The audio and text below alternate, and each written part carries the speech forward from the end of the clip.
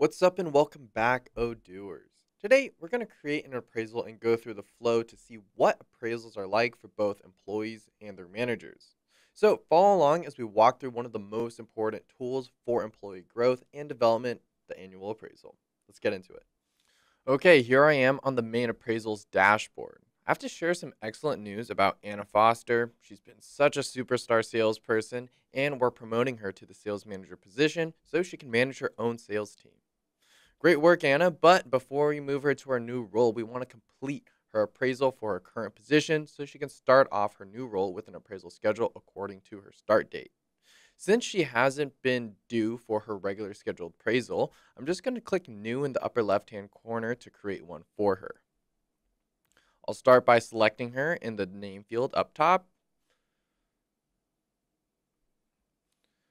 And once I do that, the manager, job position, and department fields are auto-populated. Down below, this appraisal date field is pre-populated with next month's day. That's because Odoo is giving me time to complete the appraisal as well as her on her end. But I want to start this today, so I'm going to change this appraisal date field to February 20th, today. This next appraisal date field here is pre-populated according to the appraisal schedule because appraisals are automatically scheduled according to the schedule in the settings. So I'm just going to click confirm.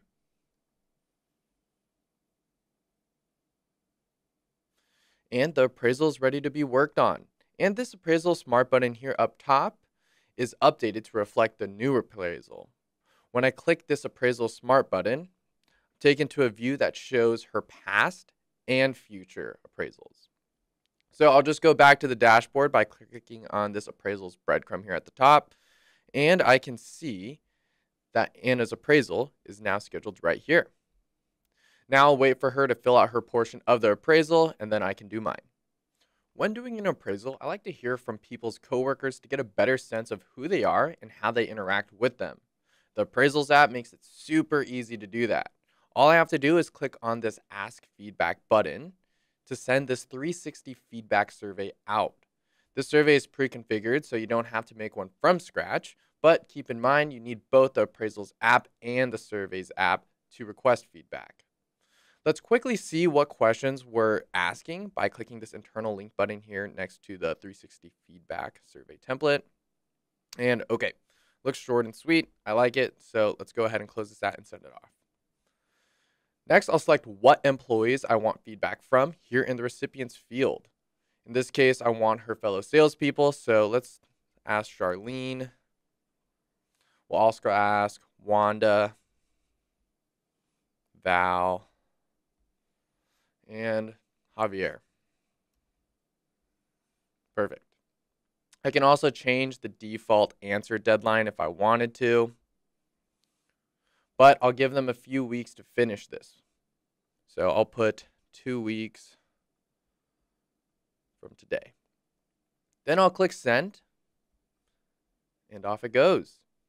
In the meantime, I was notified that Shannon Pines finished her portion of the appraisal. So it's time for me to go in and do mine. So I'm just going to open Shannon's appraisal card. And now I can review her answers here in the employee feedback section. Wow. Looks like she has a lot of good feedback for me about her growth with custom carpentry projects. Before I enter my comments, I want to check out the feedback I requested from Shannon's coworker. So I'm just going to scroll back to the top of this page, and I'm going to click on the feedback smart button that has 3 out of 3 employees completed. Let's take a look at Joanne Timber's card right here. After we click the See Answers button, we're taken to a brand new tab, and here I can see all of Joanne's answers. Good, great, glad to hear she's great to work with. Now it's my turn to enter my feedback. Good thing I already have it all typed out because I don't want you to watch me type out all my compliments for 20 minutes. All right, now that I have my feedback all typed and written out for Shannon, it's time to go ahead and submit her star evaluations. So for stress resistance, she's actually really good at this. I'll give her 5 stars for that, as well as time management, teamwork. I'll give her 4 stars for autonomy, and proactivity is a 5 star as well. All right, now I'll click this not visible to employee toggle which makes it now visible to employees. Now Shannon can read all the nice things I said about her. Moving along, we have the skills tab. So let's go ahead and click into this here. Here I can see all of her current skills.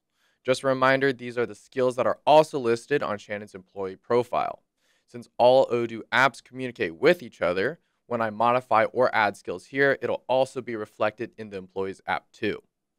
Shannon took a safety class, so I'm going to update her safety practices skill from 80% to 100%, which will make her an expert. Now, in the justification field here on the right, I'll type in took safety course.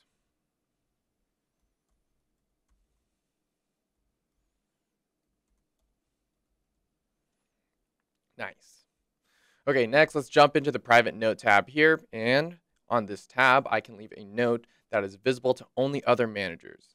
Shannon can't see this, so I'm just going to write a quick little message here to the other managers. Shannon has manager potential. Shannon. Okay, now that I have everything gone over, it's time for me to submit my final rating. Here in the final rating field, I'm going to put strongly exceeds expectations. Now all I have to do is mark this as done, and that's how you make and complete a new appraisal. Tune in to our other appraisal tutorials where we dive deeper into individual appraisals, goals, reporting, and more. See you in the next video.